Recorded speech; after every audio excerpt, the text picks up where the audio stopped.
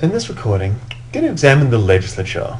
We're going to examine where the Parliament sits in our system of governance. We're going to look at the legitimacy of the Parliament itself. We're going to examine some of the historical aspects to sort of demonstrate how we got to where we are. And then we're going to look briefly at the electoral process and how people get elected into the Parliament.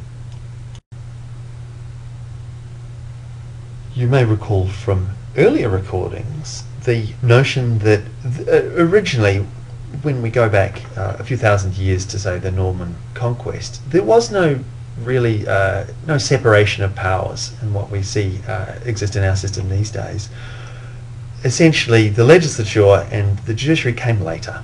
Originally, there was only the executive. It was the king, and the king, I guess, who controls the army, really has the power to rule arbitrarily across the land.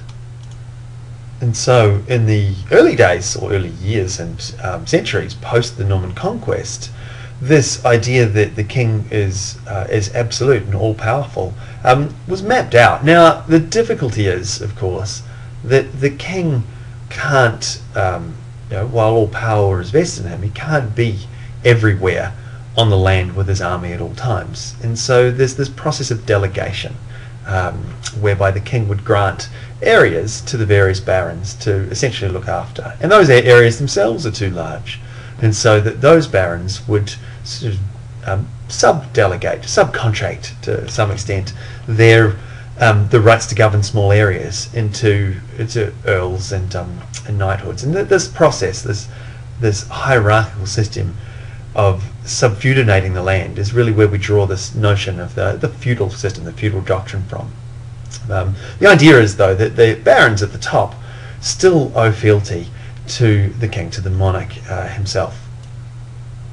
Now, this absolute power of the king to essentially rule across the land and to have absolute arbitrary and discretionary power to do things to his subjects is through the history of Britain and later of Australia. This absolute power was limited, and that really, when we look at the history, really started in 1215 with the signing of the Magna Carta. At that time, the collection of nobles came together. They essentially shirt-fronted the king and said that even the king himself is still subject to the same law as everyone else. Now, at this time, this limiting of what the king could do was really, really limited in terms of what the king could do to those directly beneath him in that hierarchy, to the various barons who made up this council, this group that was known as the Parliament.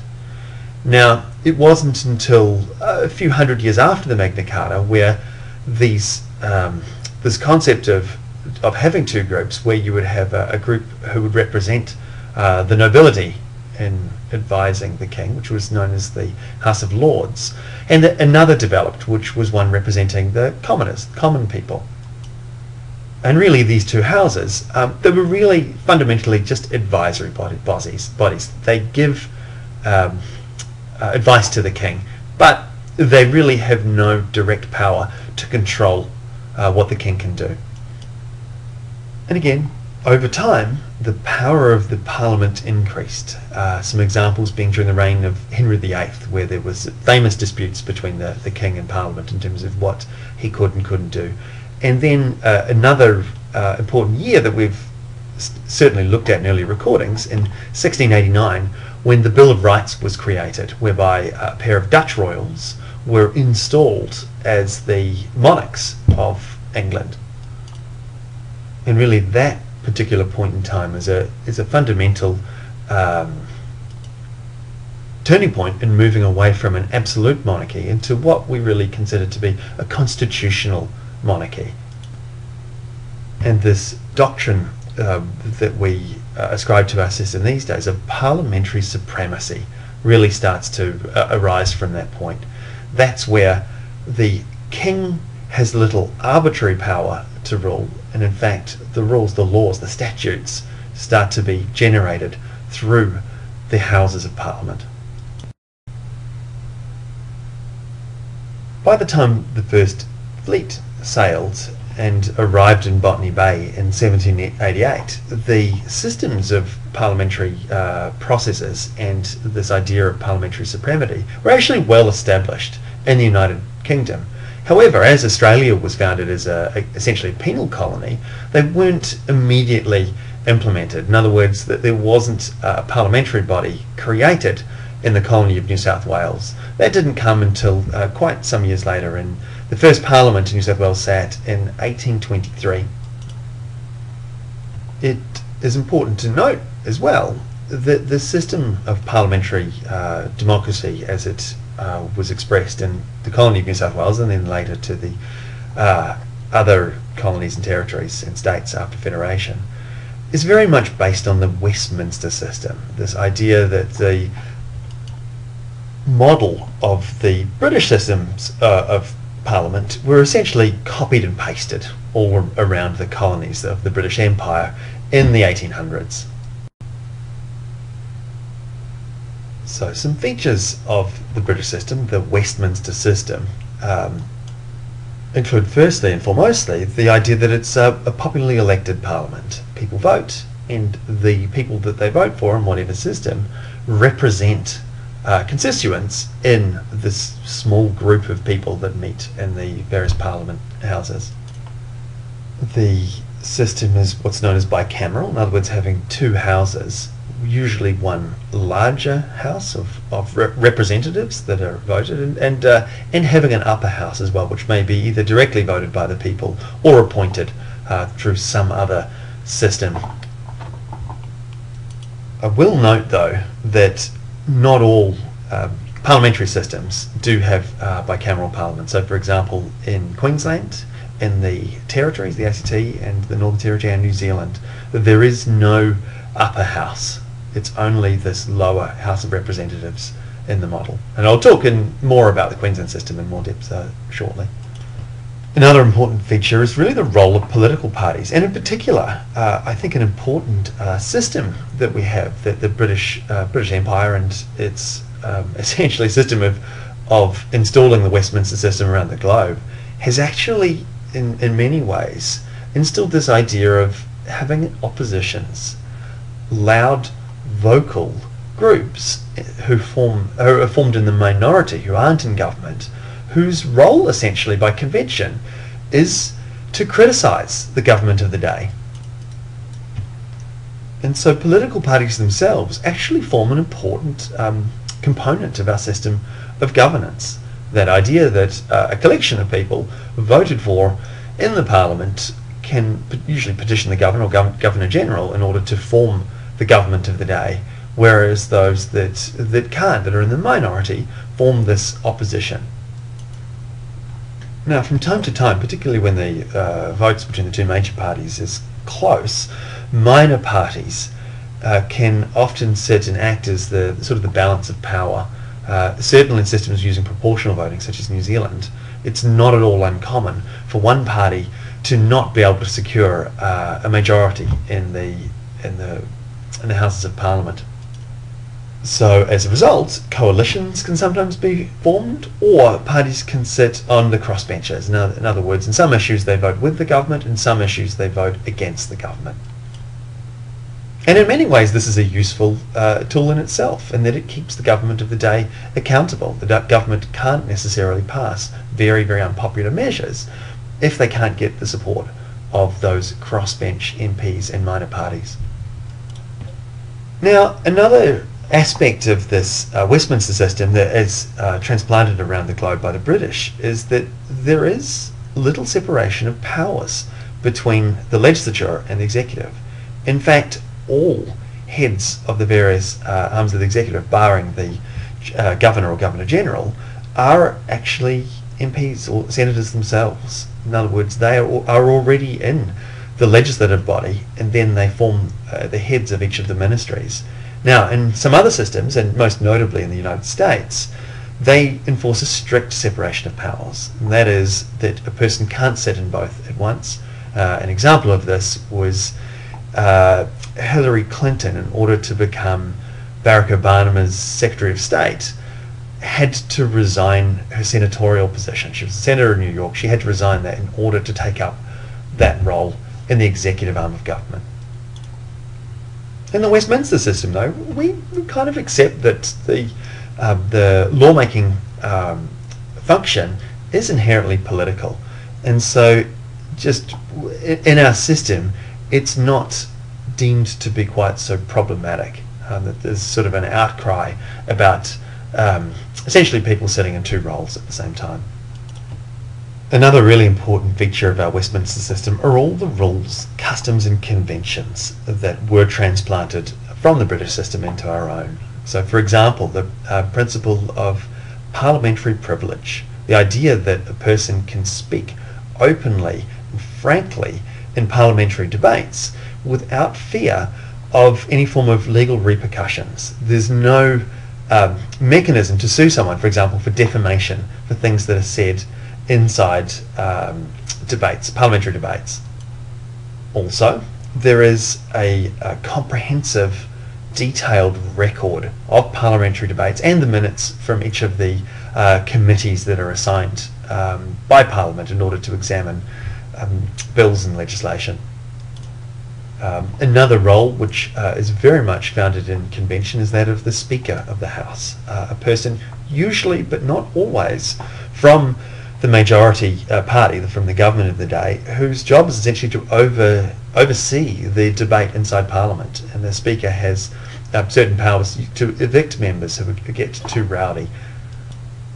Now the Speaker, even though she or he is clearly from one of the political parties, is still by convention not supposed to take sides in any of the debates. They're supposed to act in some ways as, by convention, as some form of impartial arbiter, a person who oversees the structure of the Parliament House itself throughout the sessions of debate. Australia has a federal system. What that means is that there are a collection of states that used to be colonies.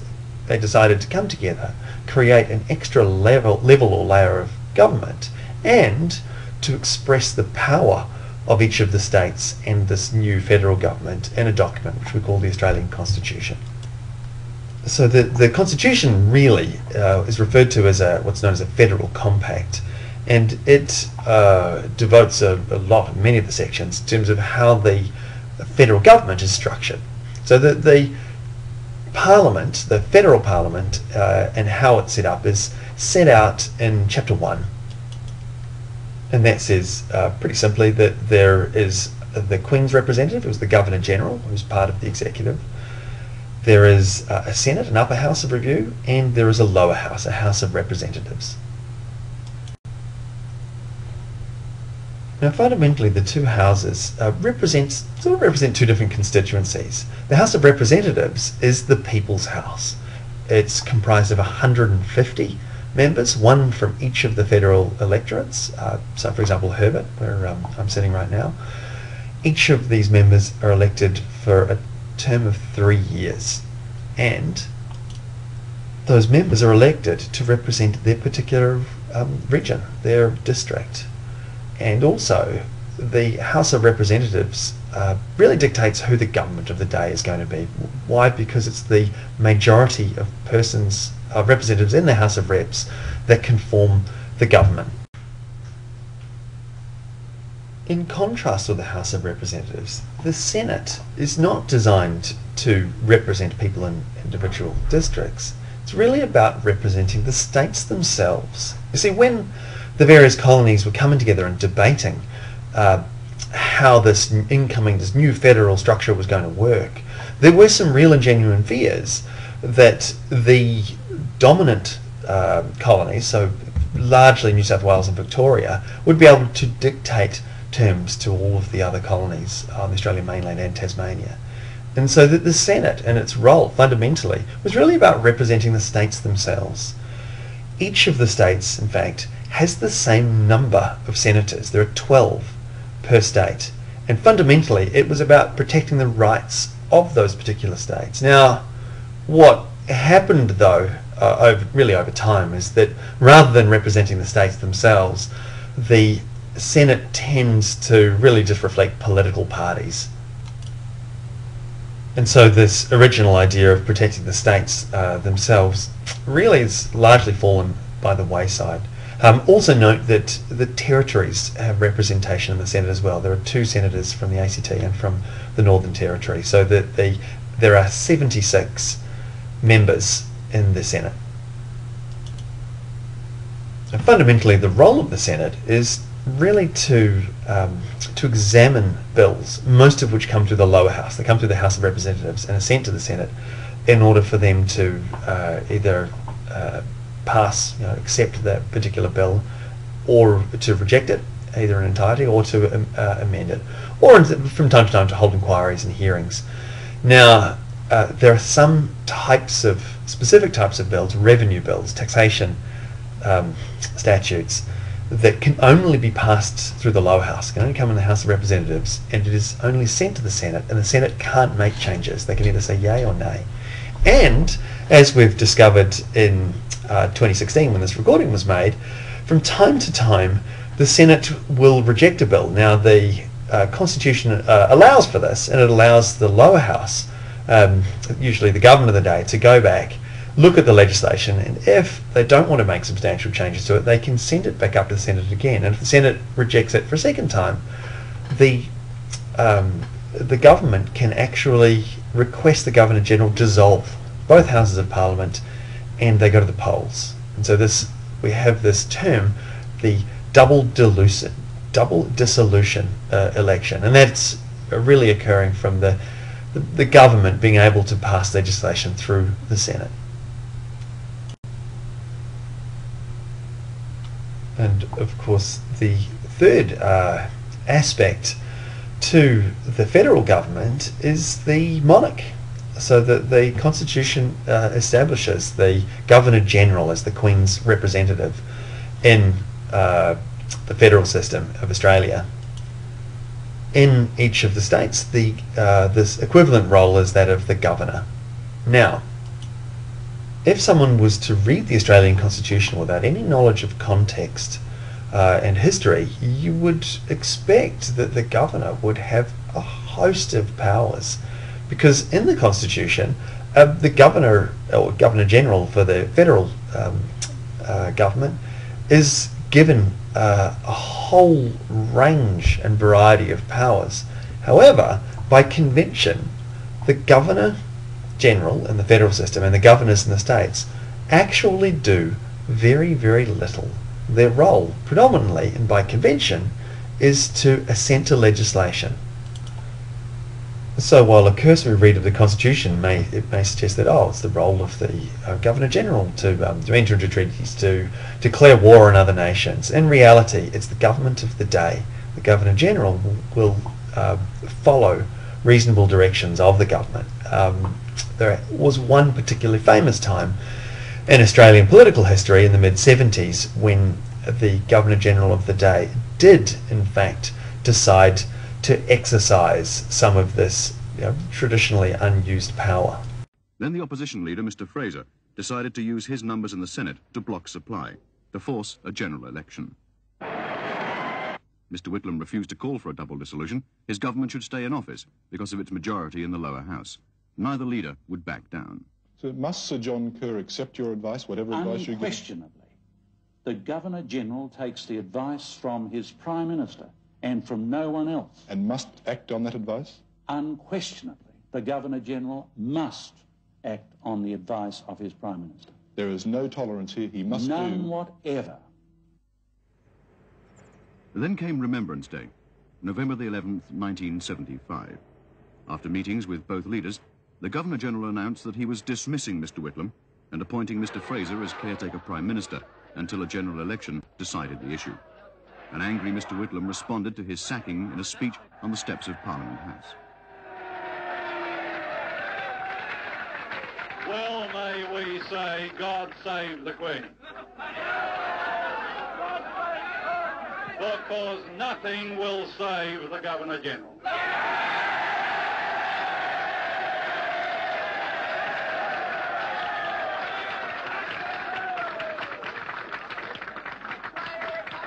The proclamation which you have just heard read by the Governor-General's official secretary was countersigned Malcolm Fraser.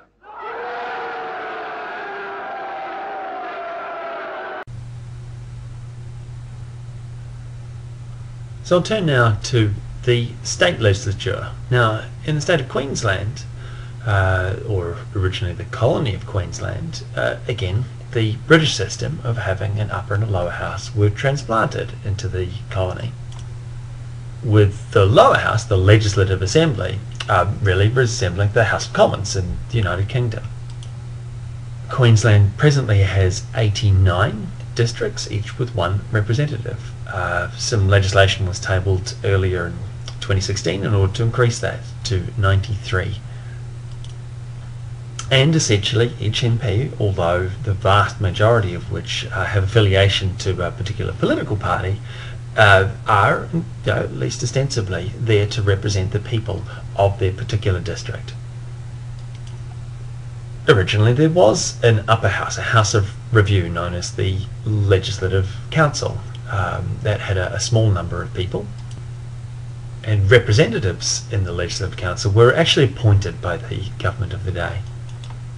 And this was somewhat problematic because the decisions were therefore wholly political. There were large-scale problems with people, particularly in the early days, who weren't even resident in Queensland. They were, people that may have had a connection to the then colony, but then they would generally reside back in England. So as a result, they really weren't seen as very representative of the people that essentially they were supposed to be serving. And because they weren't in the state, they weren't even really effectively working as a house of review either. So as a result, in 1921, the Labour Party actually appointed a host of people to the Legislative Council, who then voted themselves out of existence. They were, I guess, affectionately known as the Suicide Squad. And so Queensland went from being bicameral to unicameral. Now the physical house still exists, it's still maintained. It's you can view it if you happen to visit Parliament House in Brisbane, but it's essentially ceased to exist as a mechanism in the Queensland parliamentary system. I'm going to talk briefly now about local government. Now, local government isn't recognised in the constitutional arrangements between state and federal governments, and very little of it's actually recognised in the constitutions of the various states and territories. Instead, though, local governments are essentially, each of them are creatures of statute. They're given legal personality and given a wide host of powers under the various local government acts. Now, Townsville has 10 councillors that represent 10 different districts in the city, plus the mayor herself. I think there's a few things to be noted about the role of local councils. The first one, primarily in our system of governance, is that each of the councils is a creature of statute, and the state government gives powers for councils to, usually through this system of delegated legislation, to do things and create policies for their particular region, and to be able to enforce certain statewide laws in that area as well. But when there's a clash between councils and the state government, at the end of the day, the councils are creatures of statute. The state government giveth and the state government taketh away, as was the case in Townsville and Thiriet in 2007-2008. What happened there? Well, the state government, to reduce administrative costs, they simply abolished certain councils. They just removed some and merged them with others. And really the important thing to note is that there's very, very little each of those councils that were going to cease to exist could do about it. And so I'm going to turn now to the process of actually electing people to the various parliaments, the systems of election that we have. We're going to look at who can vote, who can be voted for, and really the role of our electoral system in achieving some form of legitimate government. And so when we're examining who can vote and this idea of having universal suffrage, it has to be said from the outset that this is actually a relatively recent phenomenon. So it can be helpful here to give this some historic context. And if we go all the way back to 1066 and the Norman Conquest, no one has any rights. Nobody votes for any of the people that conquer them. All of the power of the state is vested in the king. And the king, again, as I've mentioned, outsources some of those functions to barons, and they look after each of the various regions. And there is this hierarchy that goes all the way down to the subjects, the people, the serfs, tilling the soil. Now they don't get to vote. Each of the people living on the land are essentially just subjects. They're born and live their lives owing fealty to the next person above them in the hierarchy. In fact, the concept of citizenship, that didn't come for hundreds and hundreds and hundreds of years. But, as I've earlier alluded to, the Magna Carta in 1215 did reduce some absolute power of the king to really be able to control the various barons. The king became subject to the law to some extent. Still, though, that's not about the suffrage of the people, the serfs, the people on the land. The Magna Carta was really talking about, well, they used the phrase free men, and the number, I guess the percentage of people who were free in that sense was very, very, very small. Generally, in fact, they refer to people who have land, and this concept of people who are landed, the landed gentry, having a say in the political process is a theme that continued throughout the history of England and subsequently in Australia as well. So, for example, in the colony of New South Wales, the first sort of free elections, in order to vote, you had to be a man, you had to have either a freehold estate valued at £200, which of course was a massive, massive sum of money back in the mid-1800s, or to be paying a rent of £20 per year. Now, a few decades later, in the mid-1850s, the right to vote was extended to all adult males, regardless of land holdings, but specifically excluded Indigenous people, as they weren't recognised as British subjects. Now, in terms of the rights of women to vote, South Australia was the first of the colonies in 1895. Queensland was quite late in the piece. It wasn't for another 10 years, in 1905, that women were out to vote, and another 10 years after that before they had the right to stand for Parliament. Now, Indigenous Australians weren't given the right to vote in Queensland until 1965. Now, when we think about those two later dates, that idea that women in Queensland couldn't vote till 1905 and Indigenous people till 1965, so, well, don't we have constitutional rights to vote? Surely the creation of the federal government would establish procedures and give people the power to do that. And, well, to be frank, largely no. The Australian Constitution, the voting component is expressed in very broad terms, that people in the Senate and the House of Reps shall be composed of members directly chosen by people of the Commonwealth. And the High Court, from time to time, has had to examine those clauses and really to sort of flesh out what it is that they mean.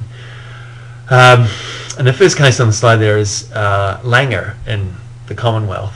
Now, one thing about Australian electoral systems is that relative to voting systems pretty much everywhere in the world, Australian systems for voting are very complex. As an example of this, myself in the most recent federal election decided that I would rank, as is my right as an elector, rank each of the candidates for the Senate in the state of Queensland in preference, and this idea of preference voting. And so I filled in the form to the best of my ability, ranking each of the candidates for the Senate from number 1 all the way up to candidate number 122. Now that sounds somewhat ridiculous on the face of it, and certainly that was the part of the argument that Mr. Langer raised, that, look, encouraging people to just tick or number just one and then rank all of the others equally because we really don't care. That's my expression of preference in terms of political candidates. That was certainly his argument. Now the difficulty was that doing it and actually encouraging people to vote in an incorrect manner was actually a criminal offence. And you would think the High Court would have been particularly sympathetic towards this, that voting is this great expression of the individual, and it's I guess one of the most important acts that we can take as to represent our personal liberty in maintaining the integrity of our system. However, they said, and this is actually a pretty common theme amongst electoral cases that have been to the High Court, they actually said, no, look, the Australian Constitution doesn't actually establish individual civil rights. It's very, very light on that sort of detail. It doesn't actually give a specific right to individuals to vote at all. It just says that the people, as a class or category, elect the members of Parliament. It's not about the individual express wishes or desires of individual citizens electing members. Similarly, in King and Jones, the state of South Australia had actually lowered their ages for voting for their members of Parliament. However, at the time, federal Parliament still required adults to be 21 years of age, and so there Ms King was an enrolled voter and went to vote in the Commonwealth election, and that was refused. That went to the High Court, and again they said, look, no, the federal compact that is our constitution is not actually about constitutional rights for the individual. It's merely a statement that the system as a whole has to be voted by the people. The Commonwealth government actually can create legislation that can actually exclude people from voting. Now, as resolution to this, each of the states and territories and the federal government itself later on passed legislation. So these days, the adult suffrage is 18 years old.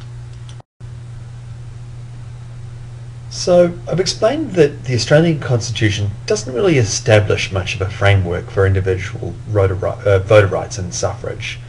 So instead of having these in the Constitution, the federal government has really taken upon themselves to map out who can vote and who can't vote. And those rules are contained in the Commonwealth Electoral Act 1918, and they're pretty straightforward. People allowed to vote are everybody over the age of 18 who is an Australian citizen. Also, British citizens who, prior to some changes in the mid-80s, were already on an electoral roll, retain that right to vote. So at its very basic level, suffrage is pretty straightforward. You have to be an Australian citizen and you have to be over the age of 18. However, there are some exceptions to that.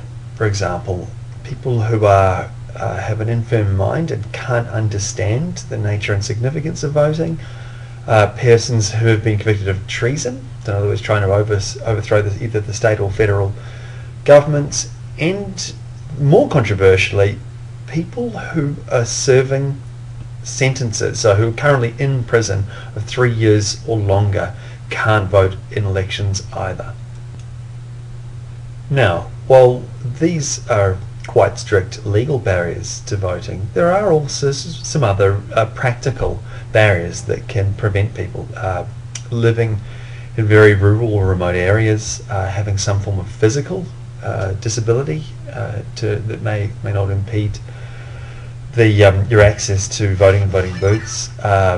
There's some research to suggest that Indigenous people and people living in Indigenous communities don't have the same ability or level of engagement with the voting process, and also because from practical consideration a person has to be on an electoral roll and specify an address within a particular district.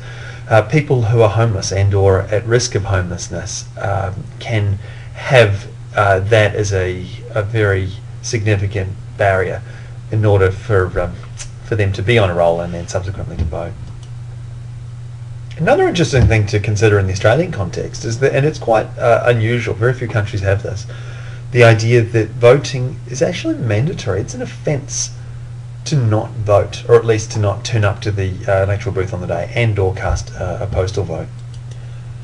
And it's something that's been debated for a very long time, but the Australian electoral system has had compulsory voting for about 100 years, and it does form part of the Australian, I guess, the political context. There have been many cases that have gone both through the intermediate and all the way to the High Court to analyse whether or not the Parliament can legislate to make voting compulsory, and the overwhelming response from the courts has been, well, yes, actually it can. One of the, I guess, most self-evident features of compulsory voting is that voter turnout in Australia is very, very high. About 95% of people do turn out and vote in federal elections, and this compares obviously very favourably to similar jurisdictions overseas, where you get about 2/3 of people in the UK and a little bit over half for the US presidential elections. And so there is debate both ways as to the merits of having compulsory as opposed to non-compulsory system. All that can really be expressed is that Australia has had compulsory voting for such a long time. It very much forms part of the culture. It's seen as not just a civic duty that you do to be a good person and to express your participation in civic society, but also as an actual duty, a legal duty that you receive some form of sanction if you don't take part. Now, earlier I noted that the lower house in federal parliament, the House of Representatives, essentially represents the people of a particular area or district. One of the challenges, though, is trying to determine how these areas are actually established and set out, and how many people ought to be in any particular electorate. And this is it's a very classically Australian problem, because as we're aware, some regions of Australia, the southeast of Queensland, in and around the greater Sydney area and in Victoria, there is a high density of people in quite a small amount of space, whereas 97% of Australia is essentially either uninhabited or has a very low population density. And so this principle that we have, that I guess flows from the rule of law, that idea of each is equal before the law and we're all considered equal as citizens, the challenge there is that, well, when we're trying to determine electoral boundaries, how do we go about making these things equal? And again, I should reiterate, the Constitution is not particularly specific about how the process of electing is to be done. It merely states in broad terms that the lower house of parliament shall be directly represented and voted for by the people. And so since post-federation, the federal government would have legislation and or rules that would set about determining the size and geographic boundaries of electorates. And importantly, electorates should be population-wise equivalent. Now, in the mid-70s, there were some electors sort of objected to this, and three matters were heard by the High Court in 1975. And the High Court bench gave separate reasons. I believe that there's 5 separate judgments that were issued. And essentially, they said that, look, in relation to how Parliament goes about setting these boundaries, whereby they try to have, after looking at the census data, electorates that represent an equivalent number of people. So essentially, the population of Australia divided by 150, and to have those electorates to be plus or minus 10%. And the High Court said, in response to some challenges to this, where things hadn't been done particularly close to that, really honest effort, ref. In other words, the Parliament clearly had mapped out the intent to make it each electorate approximately the same size, but in terms of practical considerations, it's almost impossible to actually make them identical, and so that a reasonable attempt in order to do that was going to be sufficient. Now, interestingly, this equivalent constitutional requirement wasn't the case or situation in the states, and so that this practice, has been known for the last few hundred years as gerrymandering, whereby the government of the day would redistribute electoral boundaries, really to try and suit themselves in terms of getting re-elected. So curiously, in Queensland, originally this idea of having one person, one vote, and having them plus or minus, in Queensland it was 30% as opposed to the federal government's 10%, was the accepted norm, and certainly had been up until just after the Second World War. Interestingly, the Labor Party of the time, in the late 40s and early 50s, took it upon themselves to redistribute it in order to give essentially some, I guess, more recognition from people who were a long way from Brisbane. And I guess the underlying reason for that was that at the time the Labor Party was very popular in the provinces. However, what happened, sort of a shift over the 60s and 70s, was that the Country Party, who was led for a long time by Joe Bjerke-Peterson, who ended up being Premier, the Country Party would draw its support from the regions, and Labor, sort of after the 50s, really started to draw most of its support from the inner Brisbane suburbs. Now, once the Joe Bjerke-Peterson was in power, and his Country Party in coalition with the Liberal parties set about redesigning electoral boundaries to take into account that they had a lot of grassroots support in regional areas. And so when looking at the elections in the 70s, the Country Party would sort of win less than 20% of the vote, but would end up with sort of a third of the seats in Parliament. And really, it's important to note, because it's the government of the day systematically undermining the electoral process in quite an underhand and unfair sort of a way. So we've looked at who can vote in elections. Now I'm just going to turn to the more vexing issue of who can be elected. In other words, who can we vote for? Now, this is expressed in two places. The first on the slide is the Commonwealth Electoral Act, where it simply states that a person has to be on an electoral roll and an Australian citizen. So just make note that the earlier voting rules, that British citizens prior to 1984 can still vote, but they can't run for Parliament, either in the Senate or the House of Representatives. Now, the trickier one is the constitutional requirement. Section 44 of the Australian Constitution gives and lists a series of features that will either prevent somebody from running for office or disqualify them if they're already elected to Parliament. Now, the first and most interesting one is allegiance to foreign powers. Now, the most significant instance where this comes up, people who are dual citizens cannot run for or remain in the federal parliament. The next two are quite straightforward.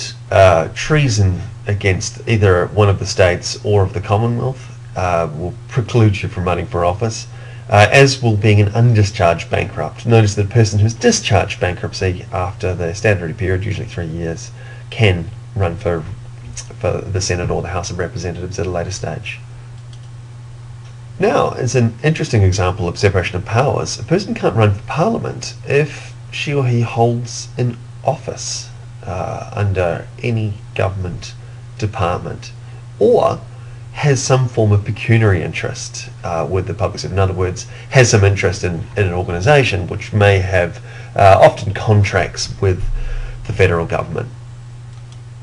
Now, even in the early days when they were doing their constitutional debates, they realised that could be problematic with large organisations, and so there is this stipulation: companies with more than 25 members, you can have an interest in those, and that really prevents members of Parliament and people running for Parliament in owning or investing shares in large organisations, many of which do deal with the government in some capacity. Two examples where Section 44 was discussed and debated by the High Court. The first is Sykes and Cleary. There, Mr. Cleary won an election in Victoria, and one of the other candidates, not the second, third or fourth candidate behind Mr. Cleary, but somebody who gathered about 300 votes in that election, disputed this. And the argument that he went to the High Court for was that Cleary was, at the time, engaged as a teacher, and he had taken leave without pay. He was a teacher in Victoria. And so Mr. Sykes took to this High Court and actually won. There, the High Court did say, look, that does constitute being in office under the Crown.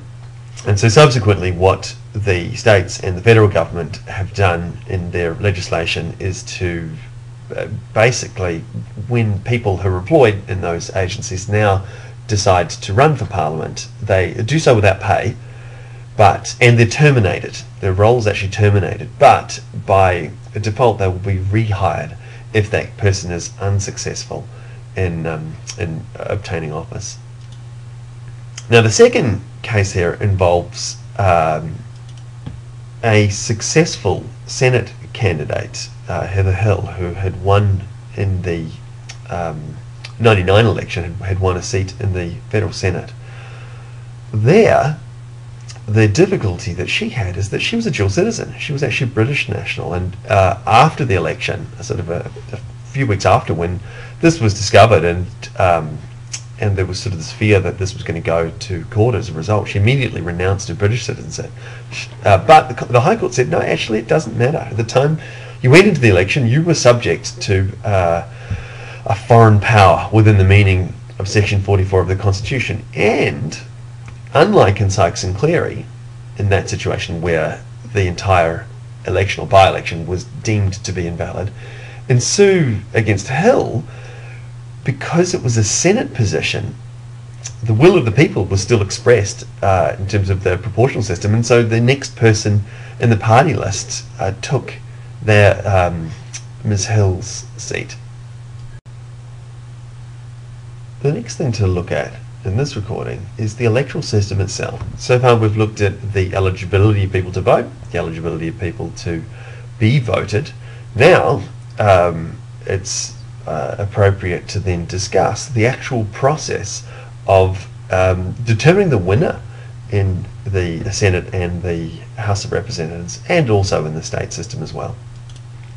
I'll start with the House of Representatives in the federal parliament. Now, both systems, by the way, both houses are elected using what we call preferential voting, and that a voter will state each of the persons running in that particular election, number them from most preferred to least preferred, with the idea being that a person needs to receive an absolute majority, and if after the first preferences are looked at, a person hasn't received an absolute majority, then usually the lowest candidate is removed, and then they recalculate the thing again, and they keep doing this, removing the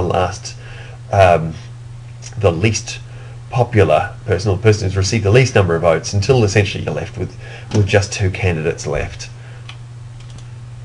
Now, there have been some changes in the 2016 election, where the original method of doing preferential voting, which had to number all the candidates if you voted above the line, or you could vote below the line for particular parties, and they would determine the preferences that were most appropriate for them.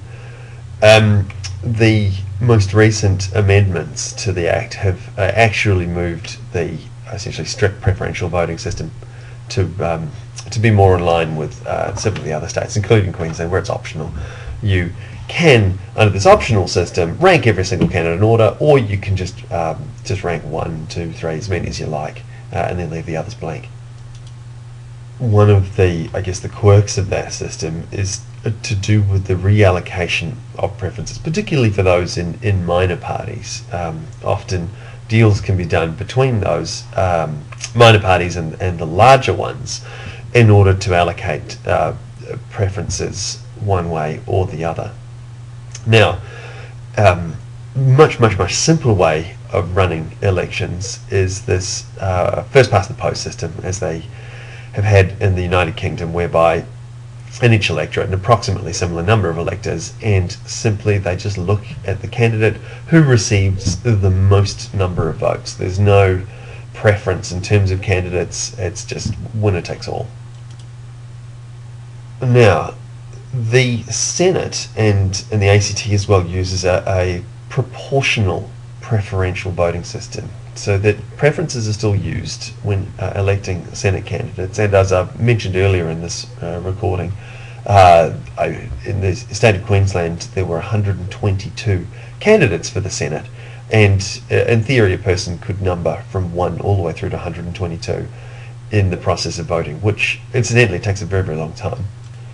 Now, determining whether a particular candidate gets into the Senate or not, that candidate needs to gain what's called a quota. In other words, a certain fraction of all of the votes cast in that particular election. One of the consequences of having quite a complex system for doing these Senate votes is that the process of counting for the Senate takes a lot longer, and that often the lower house members are often aware whether they've won or lost quite readily, quite rapidly, whereas the Senate can take a lot longer. Although these days all of these systems are computerised, and so those times, both lead times, have got smaller. Other nations and systems use forms of proportional representation. Mixed member systems, so Germany and New Zealand have a combination of local candidates and list candidates, so that New Zealand, for example, has approximately 60 electorates and a certain number of reserved Maori seats, and basically electors have the option of, well, they can vote for both the local candidate and for a particular party list. This can be quirky in some situations where a particular party can win a few seats but very few votes, or vice versa, a party can win a reasonable percentage of the vote, sort of 4% of the nation's vote, but fail to win any seats, and just by the quirk of that legislation then they don't receive the first lot. Ones who win the local seats will be represented in Parliament, whereas the second will not. Finally, I'll turn to the electoral college system that's used in the United States to elect their president.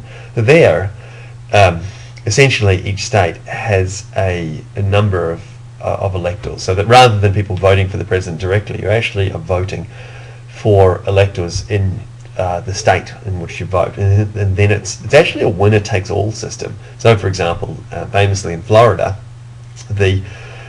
where a lot of people reside, it has a lot of electoral college votes, and so as a result, these populous swing states get a lot of attention in US presidential elections, whereas the smaller states, Alaska, North Dakota, and places like that, are simply not worth people campaigning in at all.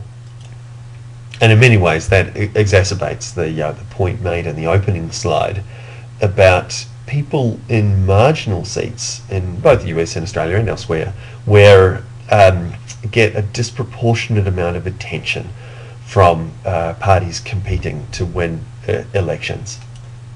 Certainly in recent times, the federal seat of Herbert in Townsville, where the Townsville campus of James Cook University is located, has had a lot of attention from both parties, and as a result, for better or for worse, very large electoral promises.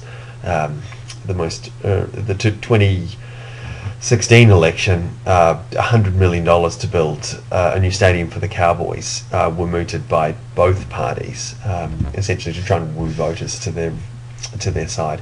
And look, it's another important consideration in terms of the undermining of the democratic system, which really is meant to represent one vote, one person. But in practice, the votes are more valuable to parties trying to form governments if they come from these very, very marginal seats. And finally, I'll just turn to the issue of representative democracy, that idea that Parliament is meant to represent society, the people, and express the will of the people in lawmaking.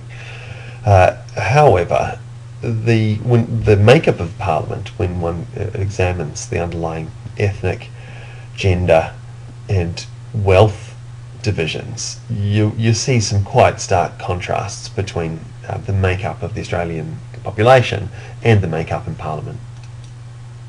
And it is something that has started to change over time, but certainly ethnic minorities and Indigenous people are underrepresented in Parliament, as are women, as are people from low and middle socioeconomic groups. Now, arguably, it's not quite as problematic and as pronounced as, for example, judges on the High Court of Australia.